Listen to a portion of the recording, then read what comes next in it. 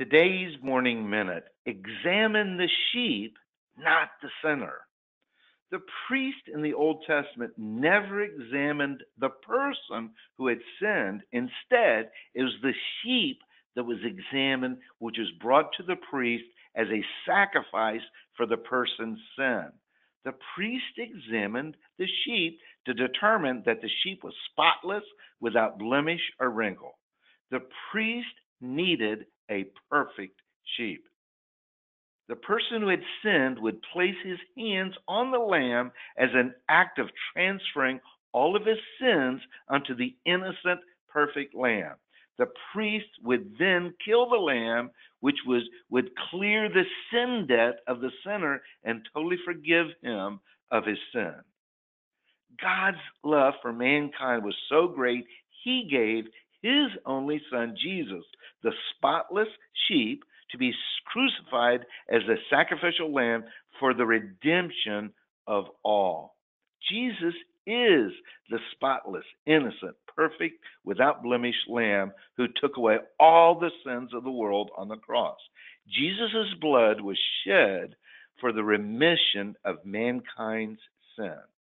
God is not angry at you. He loves you. He's looking at the Lamb of God, not you, because Jesus bore all your sins on the cross.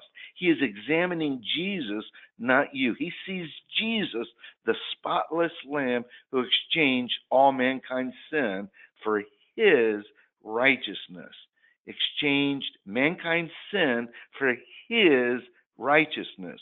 You are the righteousness of God in Christ Jesus. Therefore, there is now no condemnation for those who are in Christ Jesus. Because you are in Christ Jesus, all condemnation and fear is gone. God's perfect love cannot coexist with fear. His love overcame fear and death on the cross. And we read in Romans 8:37-39, yet amid all these things we are more than conquerors and gain a surpassing victory through him who loved us.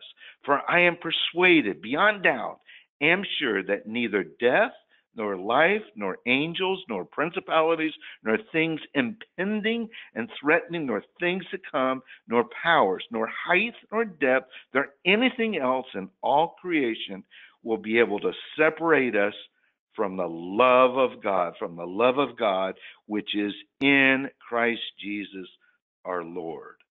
God loves you. God loves you. He's made you righteous. He's justified you so you can stand in the presence of God, not by anything we do, but because of what Jesus did and God's love for you. Walk in that love today, in that victory. Amen and amen.